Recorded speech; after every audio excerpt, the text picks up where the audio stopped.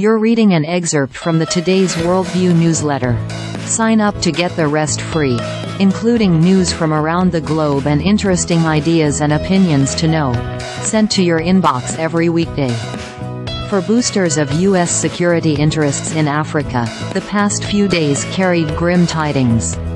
At the end of last week, the United States informed the coup-plotting leadership of Niger that it would comply with its request to withdraw U.S. forces from the country, which had been operating in a counterterrorism role there for more than half a decade. Around the same time, reports emerged that authorities in Chad had sent a letter this month to the U.S. defense attaché based there, ordering the United States to cease activities at a base that also accommodates French troops.